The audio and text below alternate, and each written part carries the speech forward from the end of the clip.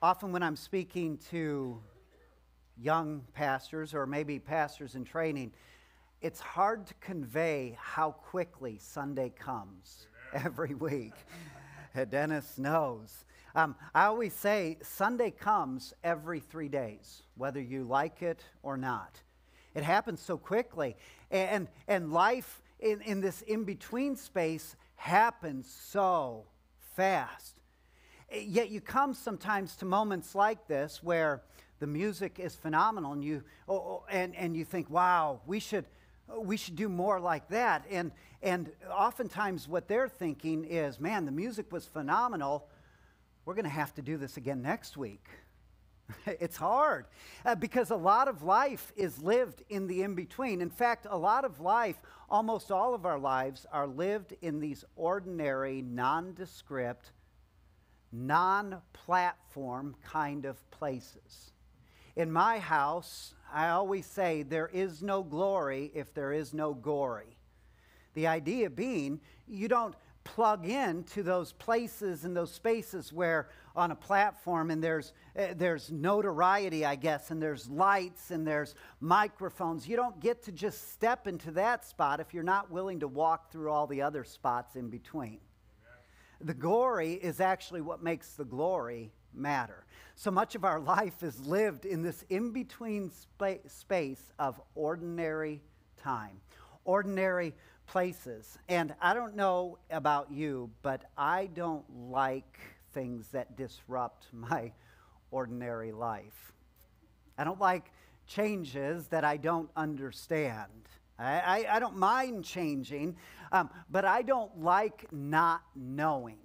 And so much of ordinary space is not knowing. I told you, Dana and I spent the night, Friday, Saturday in Kansas City. We got there in beautiful weather. We left in horrible weather. And we were staying in a hotel near downtown on streets that I was not familiar with, an area of town that I really haven't ever driven before. I used to work for Dish Network when we lived in Kansas City, and I thought I had been to every part of that city doing installs. I was wrong. I found myself for 24 hours driving white-knuckled, hoping to God that I was not turning the wrong way on a one-way street, because they're all one-way streets. And the way the town is laid out down there, it's not laid out in grids and patterns that you can predict. It's laid out like a game of pickup sticks. And you're not quite sure what you're turning on to or where you're going. And it is stressful. Moments like that are stressful when we're out of the ordinary, out of the rhythm of our own lives. I felt it even this morning. The going joke for the last 15 years of ministry is that whatever I'm preaching, that's the week I'm going to have. And I'm talking about how ordinary places are oftentimes disrupted. And I come this morning and immediately lose my sermon notes. Lost my tablet entirely. Thankfully, Dina found it for me and handed it to me. I had printed off a copy as kind of a scramble, but I don't like it when my ordinary life is disrupted. And I'm finding more and more, maybe it's the older I get, that I'm repeating sentiments that my parents and some of you have said that used to drive me nuts. Well, I don't understand why they had to change that. It was just fine when I had to go outside of the house to use the restroom. Why did we have to bring plumbing indoors? Right? I find myself echoing that sentiment. At least that was how I used to think you sounded. And then here I am, and I'm finding that I don't like unpredictability, unpredictability in the midst of my familiar places. This wasn't just Kansas City. This is my life. If you want me to engage in homicide, plan a surprise party. I don't like them. I'm not just saying that as a way of hinting that I would like a surprise party. No, I genuinely don't like them, and I think it would cause me to murder someone, especially the person that plans it. Notice, Dana and I have been married 22 years. She knows not to plan a surprise party. It's a special kind of person that enjoys unpredictability. And by special, I mean annoying. Because I'm not one of them. I practice everything. I practice everything. I practice board meetings in my head. This is not good. This is not good. So I'll make an agenda, and we'll have points, and we have a great board now. We've always had good boards here. In fact, in 15 years of ministry, I don't think I've had a bad board. But I write out these agendas, and then I will drive or walk or go somewhere, and I will work through that agenda in my head. And I'm going to say, well, in my head, I'll say, well, when I raise this point, Dave Lawson is going to disagree with me. He doesn't. I'm just picking on him. But I'm going to say, oh, Dave Lawson or Susan Smith, she's cantankerous. And she just shakes her head. She's gonna say this, and then I'm gonna say this in response to Susan. And then someone else is going to say that, and then I'll say this. And by the end of this drive, I'll have had a full, angry conversation, and I'll come to board meeting ready to fight. And then I'll get there, and they'll be kind and gracious and patient and all of these things. And I'll walk out, and Dana will say, so how was that? And every time I'm surprised, I'm like, it was good. How did that happen? I practice everything. And so I have found the familiar space for me is a comfortable place. But also I've equally found that the familiar places of my life are also the place where I lose myself most easily. The routines and the rituals, the things that are familiar that I stop even seeing and hear from them. Now, don't get me wrong. I'm all for spontaneity, so long as we plan it accordingly. What are the plans for the day? Well, I don't know. Okay, when is everyone getting out of their pajamas? Oh, eventually. No, it is 9:30. No PJs, right? We need a plan for the day. And it can be spontaneous, but we need to know that it's going to be spontaneous, right? This is the way I live my life. Familiar ground, this comfortable place, this familiar ground, this terrain that we know how to navigate, even if the lights are off and our eyes are closed, this is comfortable for us. I like that kind of space. This is where so much of our lives are lived. There's a kind of ordinariness to life that brings rhythms and routines that are essential to navigating life. We need these rhythms. We need these routines. We need something of predictability. It is ordinary and it's familiar and it moves us through our day. Can you imagine what it would be like if we didn't have these routines and the ordinariness of life? We would have to think every step of the way. And I've seen how some of our thinking works. Sometimes it's best not to have to think, to just move through life. And so we like this idea that we know what's coming. We're going to get up. We're going to get the kids ready for school. We're going to run a load of dishes so that we have plates to eat off of later that same day. Of course, even that load of dishes means that there's still another load of dirty dishes in the sink that needs to be run after that. But this is the predictableness of our life. We need clothes, so we're going to run a load of laundry. We need dishes. We're going to run the dishwasher. We need to get to school. We're going to do what it takes to get out the door. There's nothing miraculous about this. There's nothing profound about this. This is the majority of our life. It's the majority of our day. I'm going to maybe come to the office. I'm going to read some emails. I'm going to read another chapter in another book that I'm not going to remember by the end of the day. I'm going to throw in another load of laundry, and by then my 3 o'clock alarm is going off, and it's time to set up for crossing duty. Right? And it sounds like I'm complaining, but the reality is I like that. I like that. I like knowing my alarm's going to go off at 3 every afternoon. I like knowing my kids are going to leave the house at 7:45 every day. I like that. It's a good thing. I'm going to take my pills. I'm going to try to drink more water than coffee. I'm going to fail miserably at that last one. I'm going to pretend throughout the day that life is under control, even though I am always one tragedy away from everything coming apart at the seams. Ordinary. And then we get the phone call.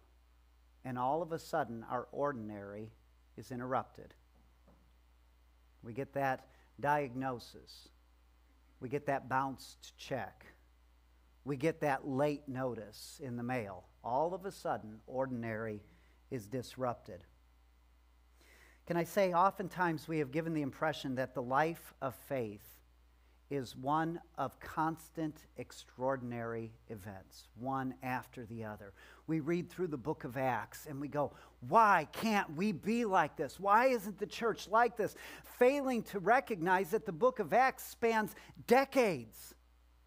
These were singular moments with a lot of ordinary in between. Ordinary time is the rhythm of life.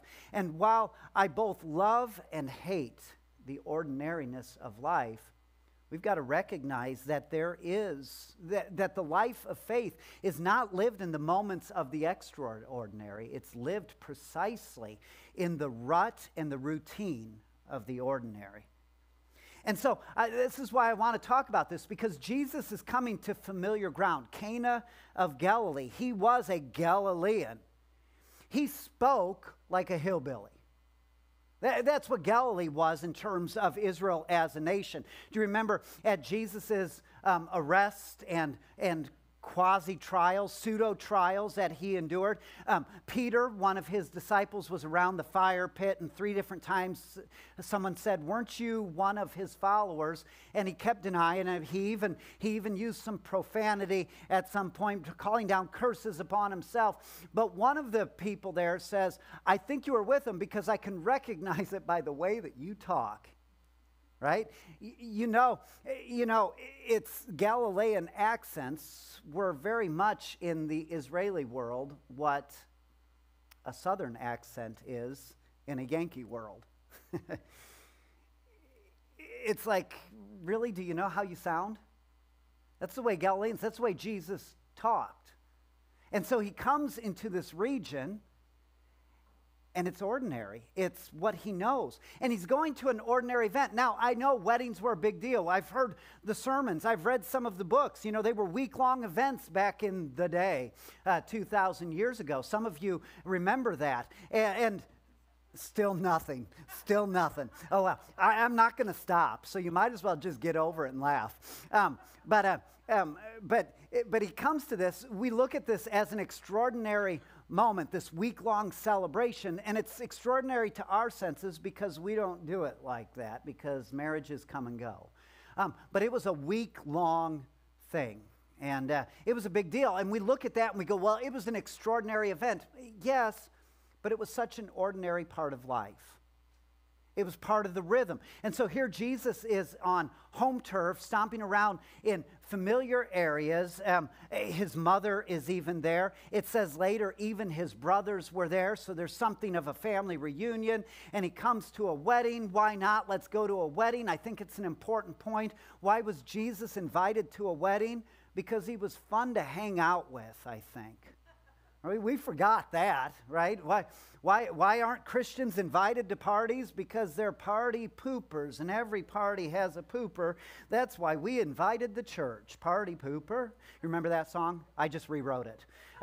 But this is the idea. Jesus was fun to hang out with. He was good company. He was invited to a wedding, probably someone he knew. His mother and brothers were there. He doesn't quite have 12 disciples at this point, but the disciples he does have go with him, and everything is going as it should. It's ordinary. And it's no small matter to recognize that this is where we first find Jesus performing a miracle, is in the ordinary places. We so often look for Jesus on top of the water. We so often look for Jesus breaking bread and multiplying a Lunchable so that a crowd of 5,000 men plus women and children could eat. We so often look for Jesus in these extraordinary moments, but Jesus' first miracle happens in the midst of ordinary. Common ground. And not just common ground, but familiar place. Familiar places for him, familiar places for the people around him. And it's no small matter to recognize this. Cana of Galilee was the region where Jesus lived and ministered. Do you realize in Jesus' whole 3-year ministry, he never went further than 50 or 60 miles from his hometown? Draw a circle around Nazareth, and Jesus never went further than 100 miles within that circle from end to end. This was Jesus' whole life. I love the idea that God moved in Jesus at 3 miles an hour. Right? That's the walking speed, the average walking speed. And God moved at 3 miles an hour. Ordinary. Slow sometimes, intentional. We're always so quick to move beyond the ordinary that sometimes I fear we're losing the miraculous in the midst of the ordinary. So this is where we encounter Jesus in our passage for the day. That encountering him, sometimes the way we've told the story so often misses the ordinariness of the story. Because we're preachers. And we've got to make big points with big gestures and make it big, because big sells the story. It's a little harder to sell when it's just part of life. It's a little harder to convey how essential this is, the familiarity of life, and how critical it is that faithfulness would be found in the midst of the ordinary. And truth be told, it's the hardest part for us to be faithful is in the ordinary. It's easy to be faithful in the extraordinary moments. It's easy to make big decisions. It's easy to do those things that seem grand and over the top. That is easy. What's hard is all of the ordinary in between. And this is where Jesus steps into the scene, and it frustrates me. It frustrates me that we have so ignored the ordinariness of this. Do you know even our doctrinal statements tend to ignore the ordinariness of Jesus' life? I am a creedal Christian. You're like, I don't even know what that means. The church has gathered itself for millennia, for 2 millennia, about 1,800 years, around central creeds that define who we are. The earliest articulation of this is something we call the Apostles' Creed. Some of you are from traditions that read or recite that every week. You can find it in our hymnals. Some of you don't even know what a hymnal is. Of course, we are inclusive, so if you prefer hymnal, that's fine as well. Nothing, still nothing. Whatever. You think I'm going to learn my lesson? I will not. But we have these creeds in our hymnals. I think it's page 8 for the Apostles' Creed, and a couple pages later for the Nicene Creed. The Apostles' Creed is the earliest articulation of it. The Nicene Creed came in about 325 to 381 AD, and it's kind of a deeper theologically parsed way of articulating some of the same things. But we've missed it even in our creeds. I'm not the first to recognize this, but you always walk on tenuous ground when you disagree with something that is as ancient and central to the narrative of the church as our creed is. But I want you to hear this. Here's how the Apostles' Creed reads. I believe in God the Father Almighty, creator of heaven and earth, and I believe in Jesus Christ, his only Son, our Lord, who was conceived by the Holy Spirit and born of the Virgin Mary, and he suffered under Pontius Pilate, was crucified, died, and was buried, and he descended into hell. The third day he rose again from the dead, and he ascended to heaven, and is seated at the right hand of God the Father Almighty. From there he will come to judge the living and the dead. And then there's more about the Spirit and about the church. But did you hear the problem in there? Here, let me say it to you again. I believe in Jesus Christ, God's only Son, our Lord, who was conceived by the Holy Spirit and born of the Virgin Mary. We just celebrated this, Christmas, right? And then he suffered under Pontius Pilate, was crucified, died, and was buried. Do you see what's missing? 33 years. We went from the birth to the crucifixion in our creedal statement. We even missed the ministry. Of course, the resurrection is part of this, and this is the point of the creed, that he was dead, he was buried, he was raised, he's ascended. All of that's there, but 33 years is missing of Jesus' life. And so we tend to think that Jesus lived the entirety of his life on the cross. That the point of everything was the cross, and that is, it's the literal crux, the literal cross of all of the human story. But the fact of the matter is that the cross is not some kind of appendix to 30 years of a life. It's not some kind of add-on. Neither is the 33 years of Jesus' ministry prior to the cross some kind of prequel to what actually happened on the cross. It's all bound together. One leads to the other. Without the ordinary life of Christ, the 33 years of life, there would have been no cross. And we've got to remember that, because so often we become frustrated and overwhelmed in our own faith because we're wondering where the extraordinary is. You know, maybe we're looking for the extraordinary in the wrong places. I suspect the extraordinary is found specifically in the middle of the ordinary, of these common places, of this familiar terrain for us. Maybe this life is too ordinary for us. It's tough to think about a Jesus who was reprimanded by his mother for getting too close to a fire as a toddler. Well, wait, Jeff, Jesus never sinned. I didn't say that. He still had to learn stuff. He still had to grow. In fact, there's a passage that I've never quite been able to get over. In the book of Luke, it says that Jesus grew in wisdom and in stature and in favor with both God and man. How does Jesus grow in stature with God and in favor with God? I get the humanity portion, but there's such an ordinariness to this that Christ himself, Jesus, had to grow and learn and understand and explore and wonder and maybe even experience doubt. I've often wondered in Jesus' mind if he ever, as a 25-year-old man working in his father's shop, if he ever, as the Spirit was speaking, if he ever went, I can't think these thoughts. The Son of God? That's heresy. I know better. I ever wonder if he doubted himself in that regard. Hebrews tells us that even Christ had to learn obedience through suffering. It's ordinary. How does Christ, the God-man, learn anything? I thought he came pre-downloaded.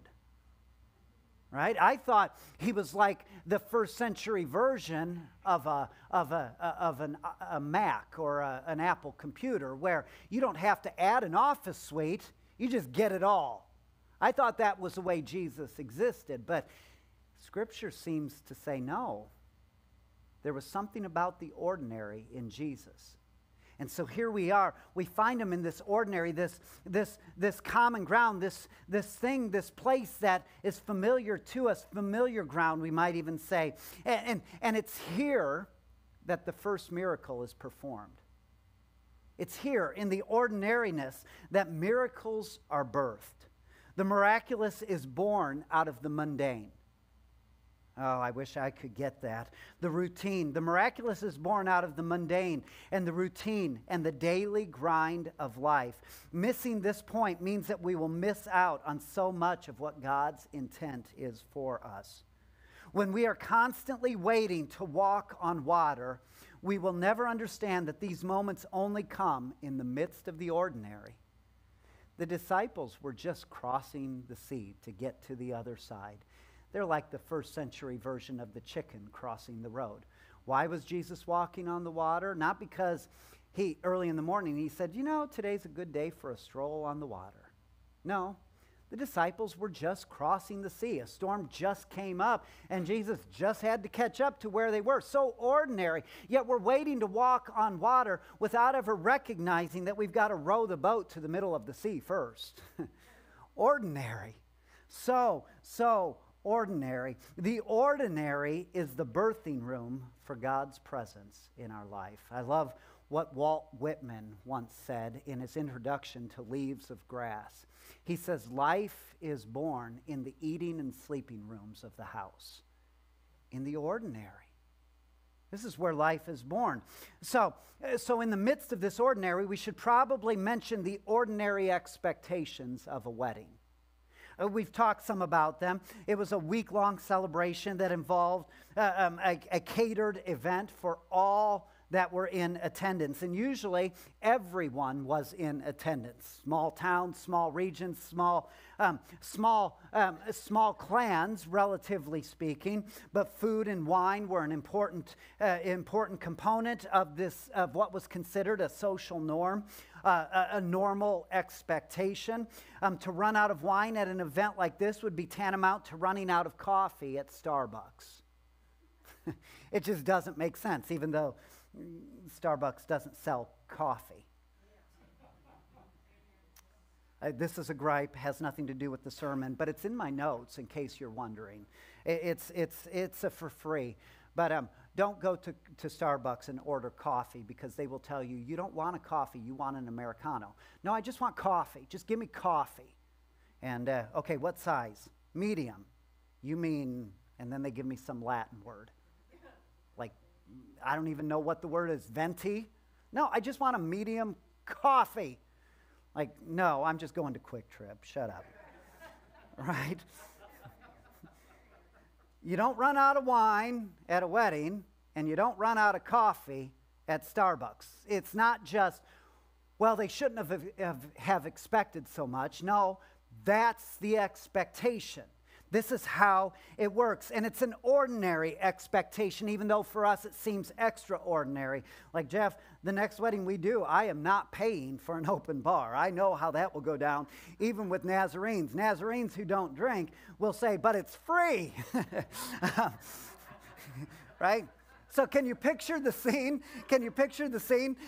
Jesus is sitting, mingling and laughing. He's congratulating the newly married and introducing his new friends, the few disciples he's gathered, to other attendees. Then, very quietly, his mother comes up beside him, because mothers pay attention to things.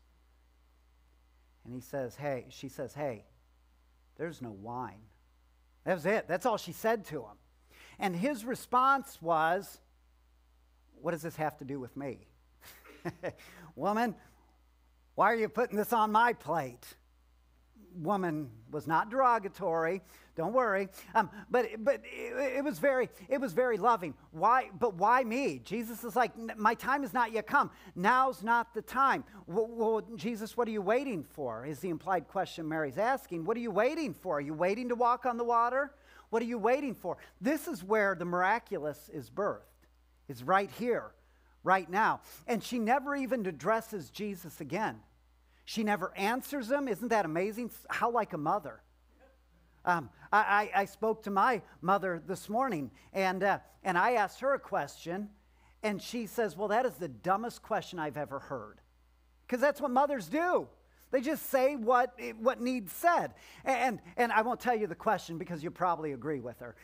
And then you'll judge me as well as much as she did. But this is the thing. He says, what does this have to do with me? She doesn't respond, well, yes, it is your time. It's time you put your big boy robe on. He didn't wear pants. It's time. Come on, you're getting there.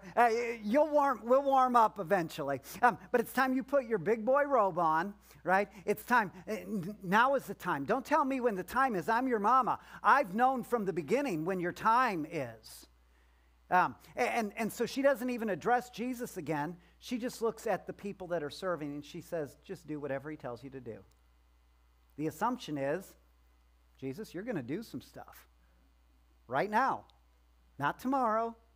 Right now. And Jesus does. Ordinary. How ordinary. Isn't it kind of an ordinary conversation? Replay conversations you've had with your mom, your dad, your spouse. Such an ordinary conversation. We can see ourselves in this situation. Of course, we don't have the miracle ability that Jesus did, but I can hear a similar story or a similar kind of conversation occurring with my parents. It's just so ordinary. Regardless of that, Jesus actually did do something, and he gave directions. I picture Jesus doing this with a sigh. Well, Mom said. Why are you doing this? Mom said. Mom said. And so maybe with a sigh, maybe not. I don't know. I have troubles picturing the Jesus that always has the halo and has the glow and the choirs, oh, every time Jesus shows up. I have troubles with that Jesus. So I picture Jesus with kind of an exasperated sigh going, giving directions to those around. And he says, okay, guys, do you see those stone jars over there? They've been used for purification rites when you get ready to go into the temple. There's 6 of them, and they're huge. They're like 30 gallons each. They're massive. And Jesus is like, fill them up. And they're like, it's 180 gallons. And Jesus says, I'm a first century Jew. What's a gallon? And he says, fill them up. And so they start going to the well, and they start 1 bucket at a time.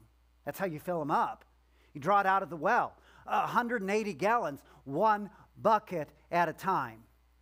Ordinary. Maybe even a little tedious. It didn't solve the problem immediately. That's what we want miracles to do, is to solve the problem right now. But this took time. And so they filled them up. Fill them up with water. How much? All the way up.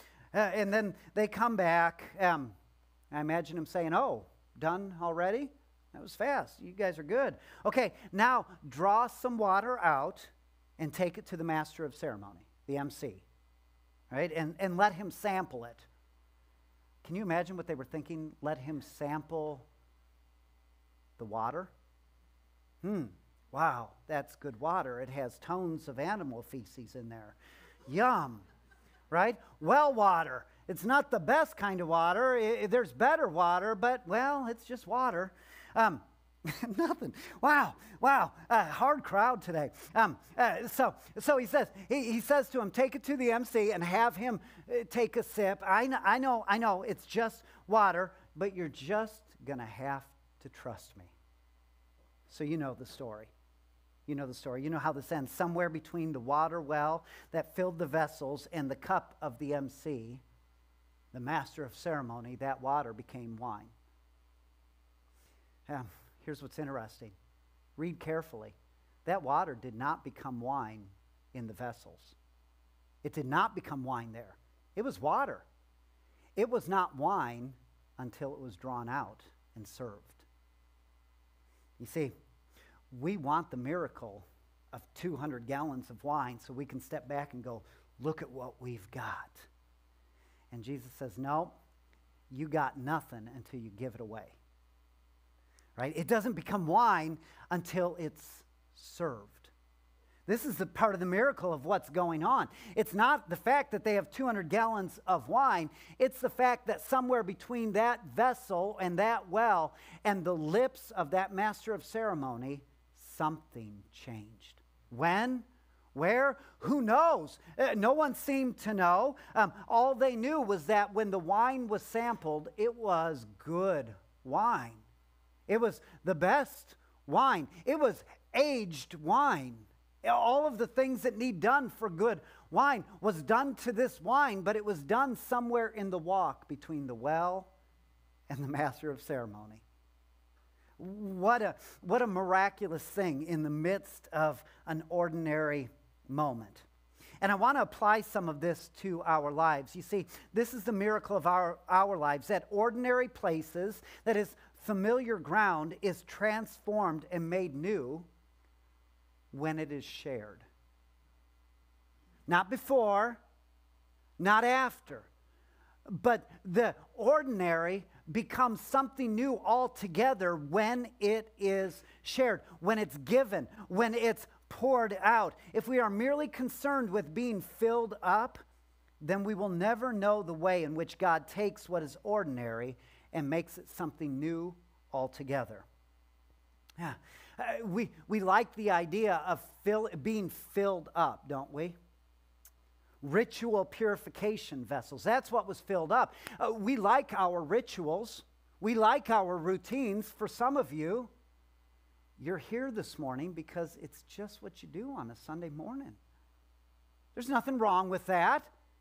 You didn't come with grand expectations. Thank you for that, by the way. You didn't come with any preconceived ideas. You just came because it's just Sunday morning. And I don't know what I'd do if I didn't come, because it's just what we do. There's a routine. There's a rhythm to it. That's good. That's right. But if you came just to get filled up, and you come week after week just to be filled up, guess what? You're never going to get filled up. All you're going to do is retain water. Anybody here retain water? Let me see your ankles. Yeah.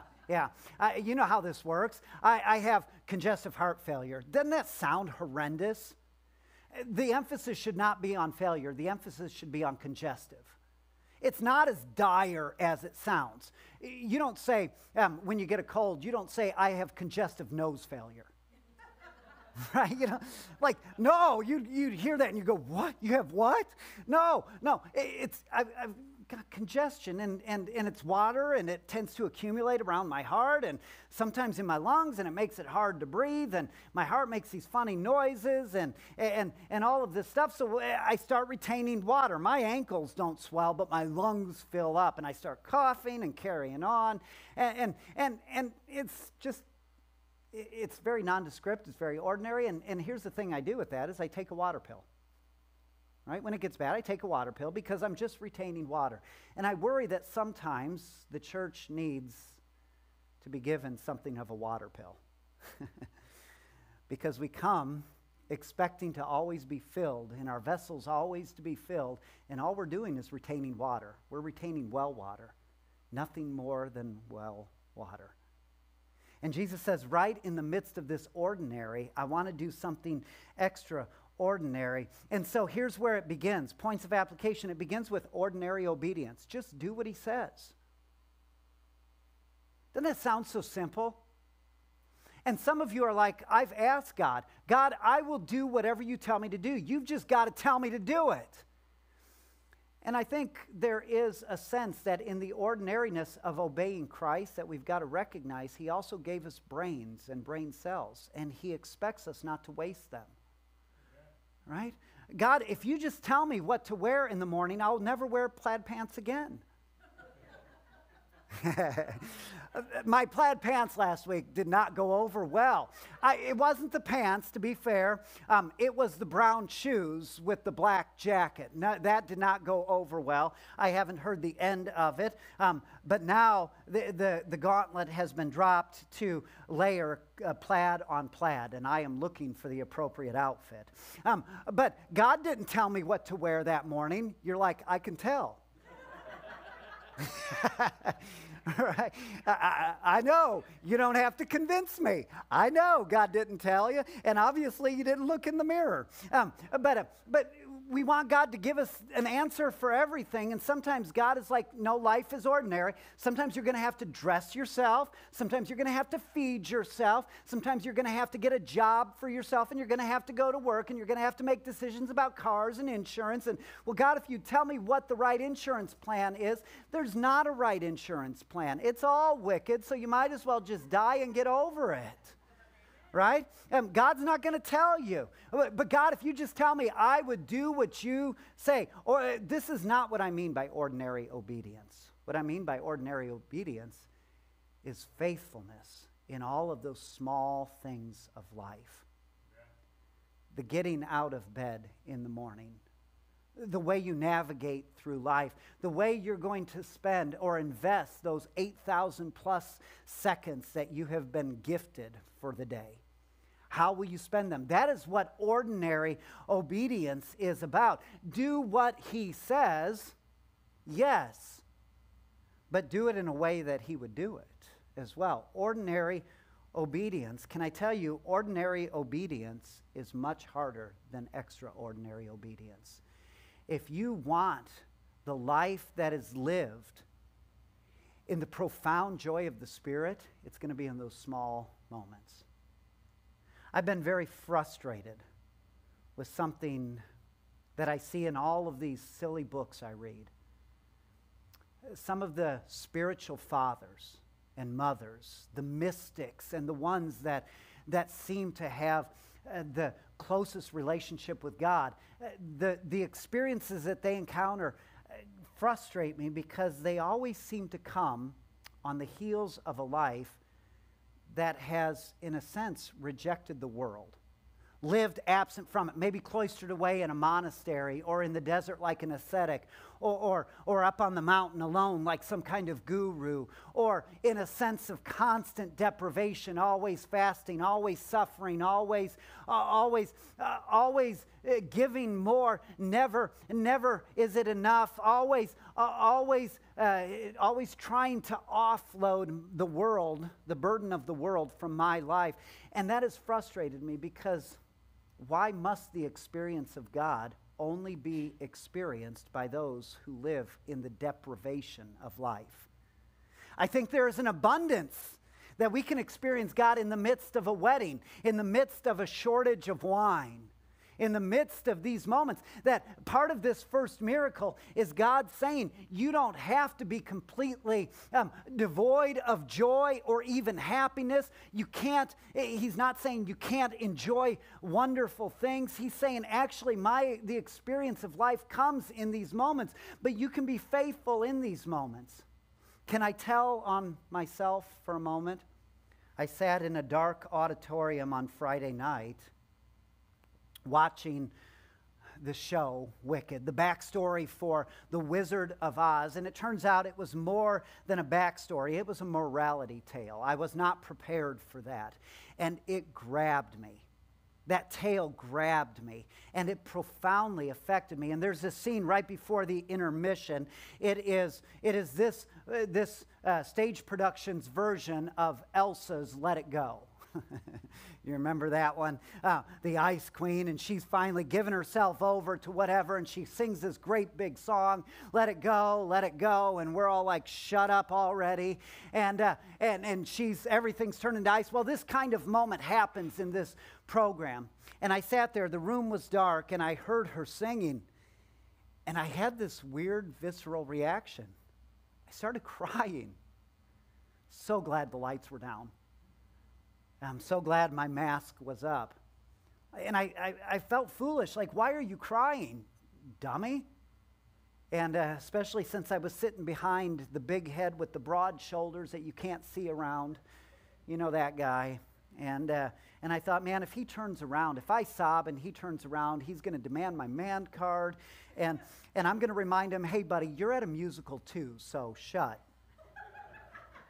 Right? But I'm sitting there, and I start crying, and like, why is this affecting me so much?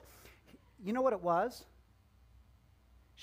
The vocalist did this amazing job, and then she was on this contraption, and she went up in the air, and there was this big sheet or something, just yards and yards of fabric that they had this fan blowing on. You couldn't see all of this. I was watching the production of this, and this rippled, and she's, in a sense, she's levitating in the middle of the screen, the middle of the stage. You don't see all the apparatus, and this billowing fabric is moving and and it looks like it's coming out of her body, and the lights are there, and she's singing these amazing notes, and the harmonies are spot on, and her vocals are amazing. And I sat there and wept because it was beautiful.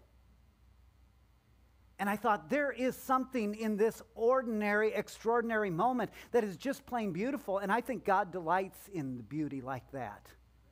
And I think this is what ordinary obedience looks like, that we can enjoy the profound joy of God making beautiful things and making all things beautiful. Ordinary obedience. Here's the second thing. Ordinary service. Ordinary service. It wasn't wine until it was poured into someone else's cup. We spend a lot of time trying to fill up our vessels, and God spends a lot of time trying to remind us to fill up someone else's cup. Ordinary miracles happen in the midst of ordinary service. And I think this is a good reminder for us that the miracle does not occur until it is given to others. We grow so frustrated in our lives because we do not see God's hand in the ordinary places. Yet it is hugely important to realize that the ordinary stays ordinary as long as we keep it to ourselves. The frustration of your ordinary life oftentimes is met in the fact that you've not shared it. Well, it's just ordinary. Perfect. Just like mine. Just like countless others. It's just ordinary. You can't keep it for yourself. There comes a point in our lives when we are filled like these stone vessels to the brim. Nothing more to fill. We are filled with all that we need to accomplish. And what we can accomplish is much more than we could ever imagine. We are filled. Yet when we are filled, we seem so empty sometimes because we're not pouring out. And we seem so empty. So what we start doing is we start adding more stone containers to our lives. More of a supply, a reservoir of water. And our lives become nothing more than broken cisterns where things that fall into our lives just rot and taint all of it. There is an ordinariness to service for us. And you're like, well, give me some good examples. Oh, boy, preparing dinner for your family. Meeting someone who's bereaving. So ordinary. We have so many faithful people here. It's hard for me to give an example because you guys live this out better than I've seen most churches. The way you've served for funeral dinners makes me cry. I'm so amazed. The way that you love one another is profound. And you're not waiting for extraordinary events. You're there every day. Your alarms go off at 3 o'clock or 7:30 in the morning for crossing duty. Or you're coming and you're teaching the Bible study. Or you're moving kids around. Or you're setting out donuts. Or you're putting out offering boxes at the back. Or this is just in the church, or you go outside the church and you're the ones at your neighbor's house just talking over the fence. I learned more about being a Christian from the man who lived on the other side of the fence from me in Kansas City. He was my Wilson Wilson. You remember from Home Improvement? He was my Wilson Wilson, and he was not a Christian. Yet I learned more about being a Christian from him than I have from a lot of people in the church. It was ordinary, just over the fence. There are countless ordinary ways where God is waiting to perform countless ordinary miracles in our lives. How will you pour your life out? Here's the last thing. We've talked about ordinary obedience, ordinary service, but this last one is the culmination of all of it. It's ordinary miracles. Doesn't that sound like an oxymoron? The whole point of miracles is that they're extraordinary. They're not ordinary, but God gives us this sense of ordinary miracles as an ordinary part of our existence. I have been so enraptured of late of the ordinary miracles that I have missed my whole life. The other night, again, beauty. Beauty gets me. Didn't get me like I got it, but beautiful things cut through all of the noise in my life in a way that I can't explain. And the other night, I remember I was sitting there. It was late. The news was done. I was frustrated with the news. And I went outside, and the sky was clear, and the lights were off, and I stood in the middle of my yard with my neck craned up. And I felt like I should just be spinning around with my arms wide open, singing a song. It was so overwhelming. That ordinary miracle was that I've seen every day of my life is revealed to me again. And this is what God does with our life. These things that we stop seeing become ways in which God is seen in new and magnificent ways. Our lives become this. You see, this ordinary sense of the miraculous is the best way to fill your vessel. The best way to feel filled is to experience the ordinary miraculous, which comes in ordinary service.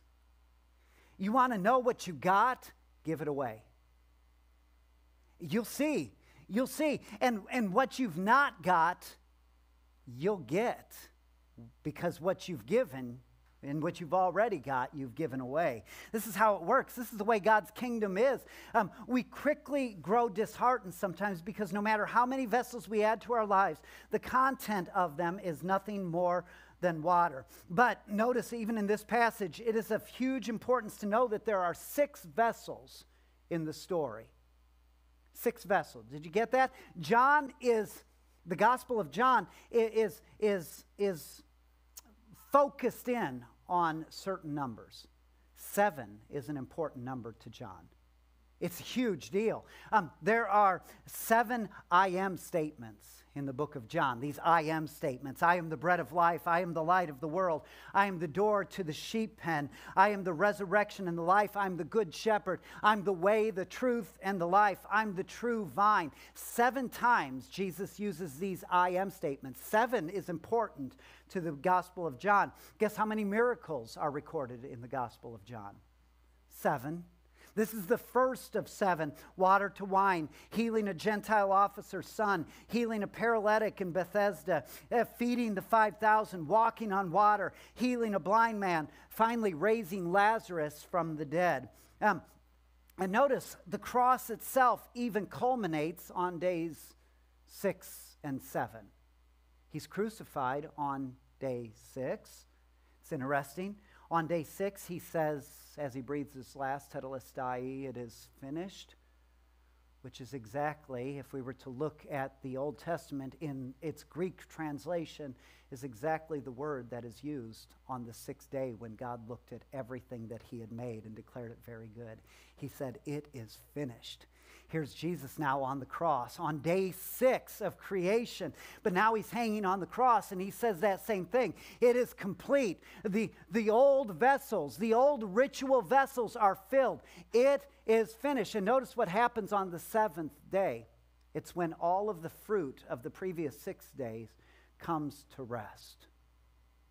7 days. Enjoy it. God says to his creation, enjoy it. With Christ on the cross, it was in the tomb because there was an 8th day coming. But 7 is a big number for the book of John. Why in this first miracle would John only talk about 6 vessels?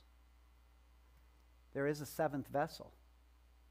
Guess what that 7th vessel is? It's you. It's me.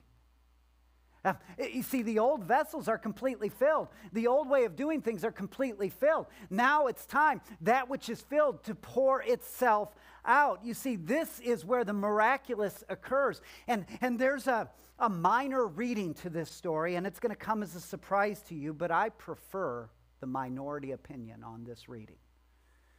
You all look so shocked.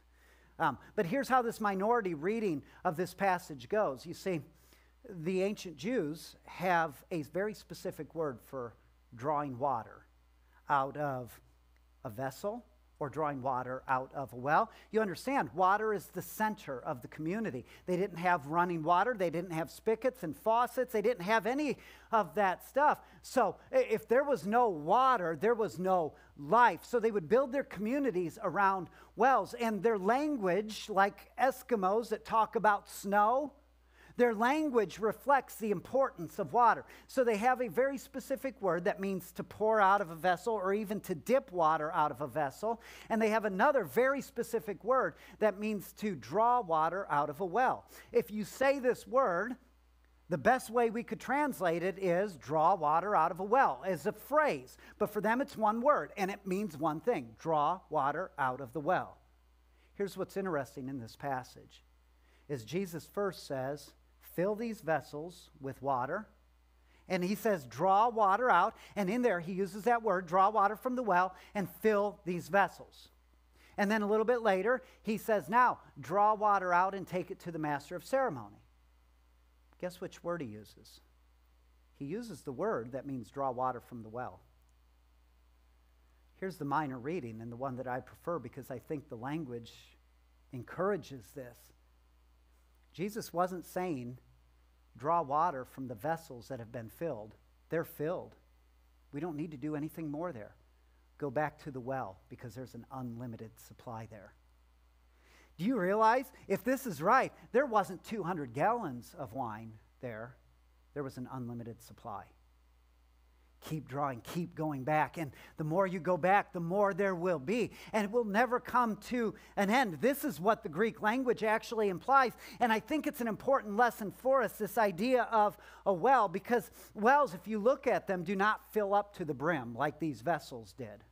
Remember, Jesus said, fill them up to the brim. If you go up to an edge of a well, you're not going to look in and instantly see a water level just right at the edge of it. That water level is down deep. Wherever the water table is, that's where the water level is. And if you never draw water out of the well, guess what happens? It silts in. The water goes away. Oh, it's gone somewhere else. It's still there. It's just an unused well dries up. And so the way you keep water fresh in the well is it doesn't bubble up, and it's not like that where it's pouring out. The way you keep water fresh in the well is you keep drawing from it again and again and again and again. You see, this is what we see in here. Those 6 days, those 6 vessels, the just short of being fully perfect. That ritual was not perfect. Those ritual purifications couldn't do that. Just short of that, that number 6 vessels, Jesus says there is a 7th. And it's an unending vessel in me so that you can become the springs of living water yourself. 7 is the number of completion. And so this is what this story tells us, is that there is a completion in the midst of the ordinary that tells us that we can drink from abundance of what God offers. We know the frustration of being thirsty but never satisfied. We know the discontent when we look at our lives and wonder, what am I missing? So we keep adding vessels. We keep adding water faucets. We keep digging wells, needing God to fill up, when God is waiting all this time to draw us out and to draw out of us what we have received and to fill the cup of another. So here's the lesson for the day. It's very ordinary. If you're thirsty, drink. If your vessel is full, fill another cup. Isn't that simple? How ordinary this is, and how this moves us in our life. I pray today the service is a breath or a drink of fresh water. But for our lives, we need more than a service. We need more than a song. We need a Savior whose well never runs dry, whose supply is unlimited. And this is what he promises us for this day.